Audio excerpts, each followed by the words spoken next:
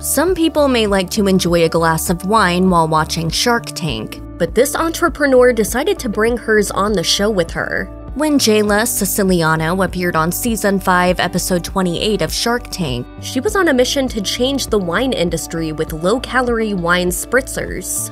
Dubbing her company Bon Affair, Siciliano believed her product would be a hit with health-conscious wine drinkers. The idea for this product came from Siciliano feeling excessively groggy the day after cocktail parties. To remedy this, she began diluting her wine with sparkling water. She fell in love with the blend's taste, which inspired her to create an alternative wine spritzer that would be better for consumers and not leave them with a dreaded hangover. One glass of red wine can contain upwards of 125 calories. Knowing this, Siciliano wanted to create a wine to fit health-conscious lifestyles.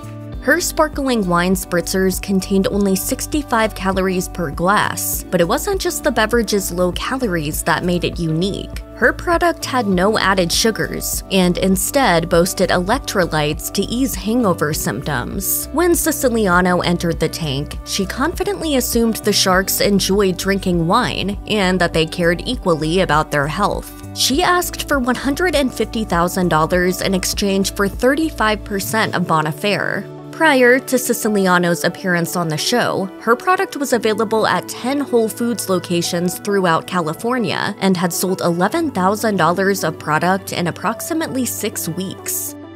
This is a lighter alternative. Think of it as the best sparkling water ever, because it has wine in it.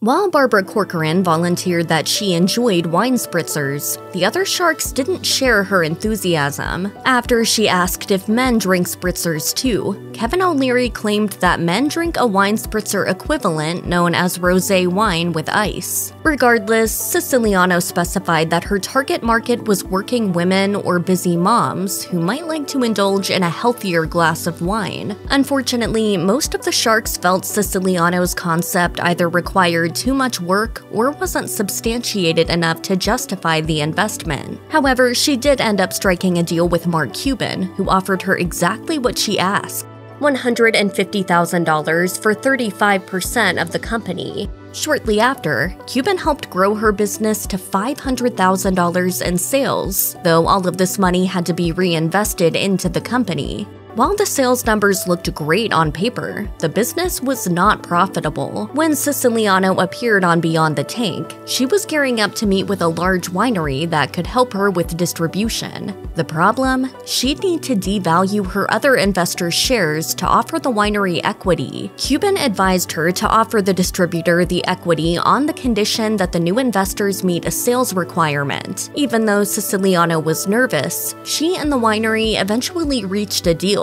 To help with sales, Cuban suggested the company come up with a drinking container that could be used in the pool. Siciliano agreed to launch such a product, and the company introduced an aluminum drinking container to its customers. Siciliano ultimately left Bon Affair in 2016 to pursue other business ventures. In 2019, the company's blog shared that its wine was available for purchase in Texas, Florida, Maryland, New Hampshire, Arizona, Minnesota, California, South Dakota, and Arkansas. As of 2023, the company is still in business, raking in about $5 million per year. Customers can still find Bon Affair products in some Total Wine and More locations, and is available in 2 flavors, Syrah and Sauvignon Blanc. By 2021, Siciliano had transitioned from Shark Tank entrepreneur to real estate maven. She shared on her Instagram account, "My career has zigzagged from corporate to entrepreneur on Shark Tank to becoming a mom, then back to corporate." Siciliano and her husband began investing in vacation rentals before eventually starting their own vacation management company, Atlas Vacation Properties. Before launching her rental business in 2020, Siciliano worked as the vice president of sales and marketing at Seymour Duncan. Her rental business gives her the opportunity to spend more time with family while also allowing her space for creative endeavors.